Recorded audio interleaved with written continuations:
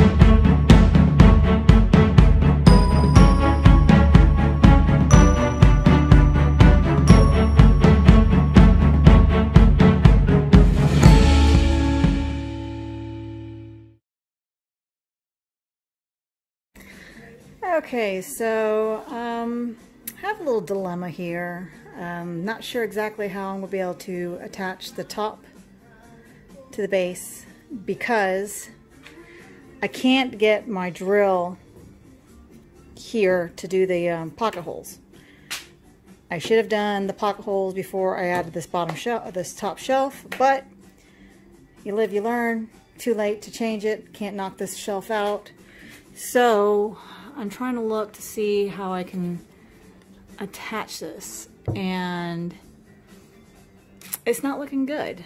I'm definitely not going to drill from the top, so I'm going to pause this portion of this build so I can refigure this out. So on to the next step.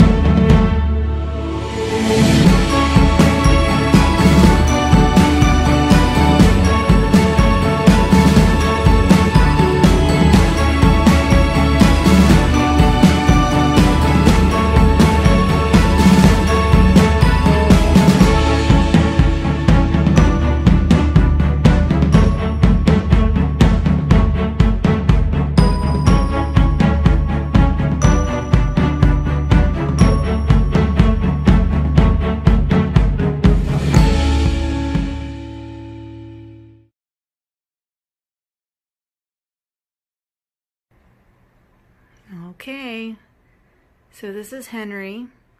He is my quality control inspector of this build, and I think he approves. He's been sitting here for a while now, looking over everything, and I think he's happy. So in a second, we are going to show you the finished product. Hey everyone, I hope you enjoyed that. What can I say? This build was frustrating and fun all at the same time, and now it is actually done. I've learned a lot. I learned the do's and don'ts, and I can't wait for my next build. I think my next build will actually be teak wood table for outside. I have a slab of teak wood sitting over there eyeballing me right now, and I can't wait to get my hands on it and actually build something again. So like I said, this build was frustrating, fun, but now it's over, and I can't wait to share with you my Franken table.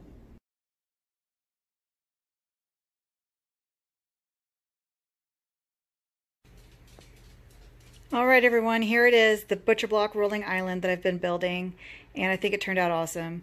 The white color that we chose is called Coconut Milk, and I think that was a perfect color to go with the lighter butcher block top. The white has a little bit of a gray tint to it. You can't really tell because not all whites are exactly the same, but this white is called Coconut Milk, and it's from a brand called Easy Care that I got at my local True Value down the road.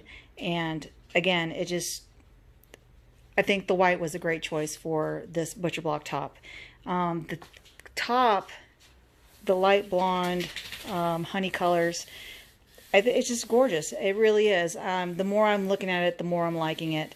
Now, yes, do I wish I had a darker color? Yes, but this is perfect, especially for my kitchen right now, because my kitchen's kind of dark, doesn't get that much light in it. So this piece will brighten up the room a little bit, and I'm very excited about that. The baskets, the sweetgrass baskets that I got, I kind of built the table around these baskets, and I think it turned out really awesome. I can access these in the front and in the back. This little cubby hole, I can put some other goodies in there. It's my dog Ozzy. And the caster wheels, they're perfect. I love it. This table moves perfectly. It's kind of noisy in the garage because the garage floor isn't smooth, but it'll be perfect in the kitchen. All wheels lock, so if I want it stationary and nothing for it to move, I can do that as well, or I can just move it around wherever I need it. Again, this table, it looks like something you could purchase in a store, and I'm very excited that it turned out really well without having any instructions or a diagram or anything to go by, and just kind of building it as I went. So yeah, I'm very happy with it, and I hope you guys are too. If you liked the video, please hit that thumbs up button. Leave a comment below. If you haven't seen part 1 yet, I will put a link on the video so you can go back and go watch it, and then you could put both 1 and 2 together and enjoy. I'm actually very excited about my next build. I think I am going to do the teak wood table, which the teak wood table is right here. So I'm super excited about that.